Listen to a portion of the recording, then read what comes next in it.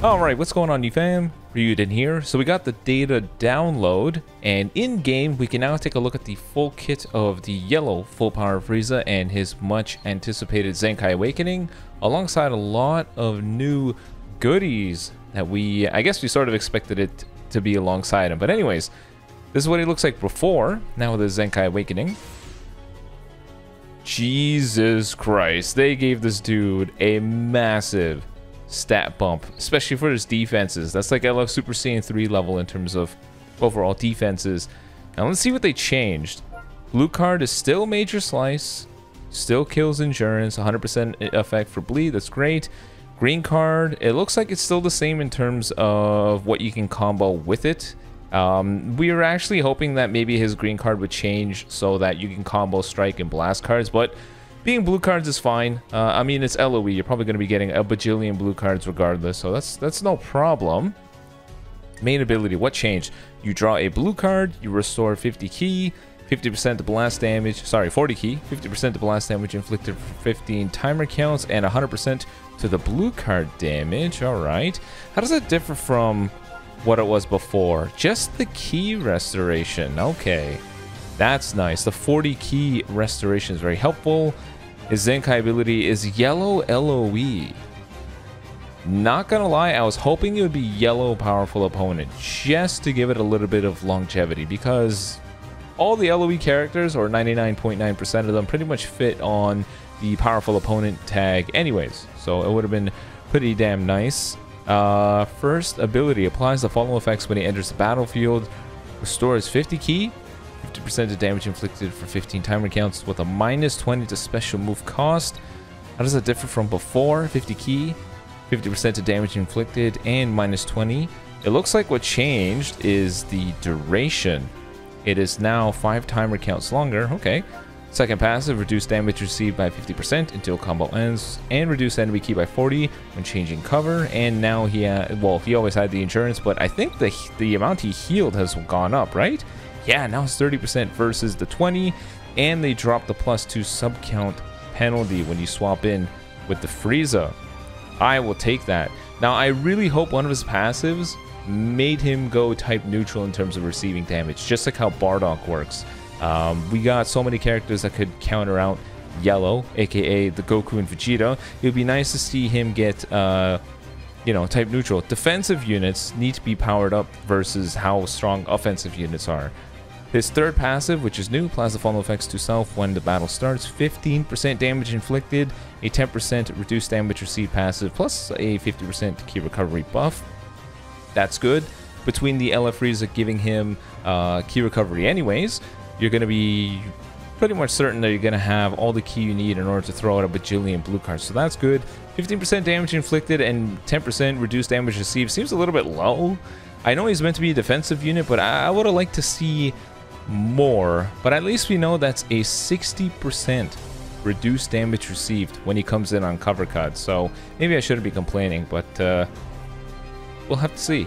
Next passive, 15% to damage inflicted against Saiyans, cannot be cancelled, and applies the following effects to the enemy every time he's facing one.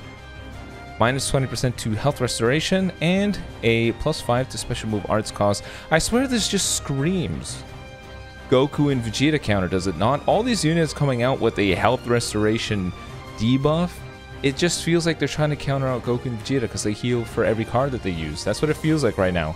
But overall, his new passives are certainly helpful. Saiyans are dominating the meta. The extra damage against them is helpful. 15% sure is nice. I would have preferred if it was higher, not gonna lie.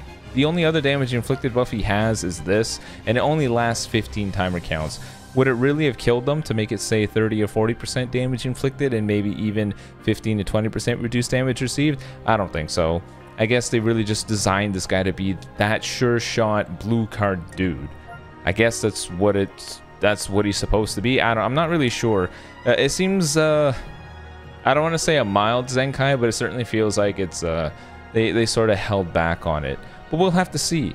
Now, paired alongside with this guy is a new event exclusive Android 21. So if we go ahead and pop the event exclusive tag, then we navigate all the way to the bottom, we got this Android 21 red range type, which is actually good. I think androids needed a new red unit.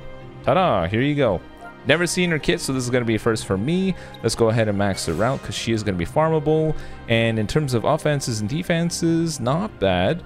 She gives a strike and a... Oh, God. A paralysis blast card. Uh-oh. Just when you thought Super 17 was bad enough. Here you go, boys. Standard strike, blast card, apply attribute upgrade, minus 20% to enemy sustained damage cut effects. That's cool. She does the Kamehameha. Look. Why does her blue card have the massive impact multiplier, but this Zenkai Frieza still has major slice damage? Why are they hiding? Why are they holding back the Zenkai for a much needed tag, and then she gets the massive multiplier? Sometimes those things really confuse me. You would think that that guy would get the massive buff for his blue card, but no, it's the free character here. So massive impact, 20% to blue card damage for 3 timer counts when she uses it. That's great. Increases own Dragon Balls by 1 on hit. What the hell is this? She gets 2 Dragon Balls if she lands 2 blue cards. That is new. I've never seen that before, but I really hope her blue card is a long animation for that reason. Her green card, draw a blast card, changes her strike cards to blast cards, restore 40 ki, 20% to damage inflicted. That's quite nice. It's not even one of those things where you gotta land it. She just stands there and just goes, ah! And then you get the buff. Main ability, draw a blue card, restore own health by 25% and ki by 30 and a 30% damage buff. That's great. Z ability is Android or Regen, blast attack and defense. But if you are Android and Regen, you get a little bit extra. She's not going to be buffing the event exclusive tag. That's interesting. I was under the impression they refactored all those characters to buff that Z ability. Okay. First passive applies the following effects to self when she enters the battlefield. 80% to damage inflicted. 30% to blast damage inflicted. Reduce damage received by 40% for 15 timer counts. This is a free character and she has 40% reduced damage received. What is this? Randomly destroy 1 enemy card. Plus 30% to damage inflicted when causing a character with a revive to trigger. That's nice. Free character having an anti-revive. Even if it's only a damage buff, that's still nice. I wonder if it can be cancelled though. It doesn't mention anywhere that it cannot be cancelled, so that would stink. Gogeta would instantly swap that away. But just her first passive, she seems really good. Why does she have such high damage inflicted buffs, but the Frieza doesn't? Again, it doesn't make any sense to me. You would think that the Frieza would get it. I don't know. I guess they're really hoping that you run him with the LF First Form Frieza and some other LOE character that supplies buffs, because those guys have pretty good support. Second passive, the following effects occur every time when faced with an enemy. Restore 30 ki, minus 5 to blast card and blue card cost for 10 timer counts.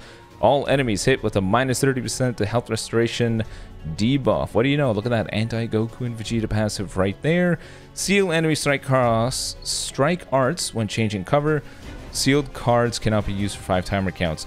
So if you're fighting Regen with her and Fat Boo, good luck. You're not using a goddamn card. And if your opponent has a blast card counter like Purple Cell, then that good luck. Have fun. Overall, she seems cool. She seems good. Really good. That's the impression I'm getting. 110% damage inflicted if you're using blast. Blue card, I mean, her main ability is going to give another 30, so up to 140% blast damage. Getting 2 Dragon Balls from her blue cards doesn't make any sense to me. Her green card, for some reason, is cracked out. 40 ki, 20% damage inflicted, and turn everything to her forte blast card and draw a card.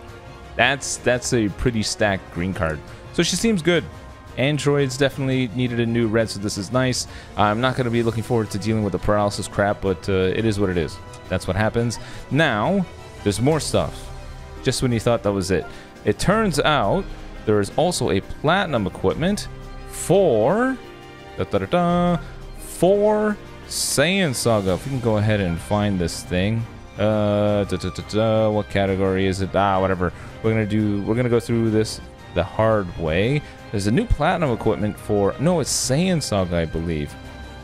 Let me see if I can find it. We see good old Frieza fighting Goku. And you guys can pitifully see all the platinum equipments I don't have. This bad boy right here. Now this is kind of crazy. This is one of the few platinum equipments that give a max HP buff. double defense. Those two things alone already made it really fantastic, but the blast attack is certainly helpful. Namek Goku's definitely eating well. The LF full power Frieza is definitely eating well, and the yellow one as well. You're looking at a lot of units that really benefit from having more health, double defense, and their forte main damage stacking attack. Not stacking, just their main attack. So that's good. Yeah, so we're going to be getting a new gauntlet for the Frieza, of course, with all the Zenkai awakenings. And speaking of Zenkai, it turns out that they have a new Zenkai Ultra Space Time Rush event. It seems to be a subset version of what it was before. It seems they've just shortened it. It looks like it's not as difficult as before. It seems like there are easier battles for this one. You have a new raid event going up against the Super Saiyan Goku, the event exclusive one, which is cool, the one with the fire art. So, all in all, lots of CC, but I think that pretty much captures everything. Hopefully you guys enjoyed. What are you most excited for? Let me know in the comment section below. Be on the lookout for those showcases, and until next time, peace.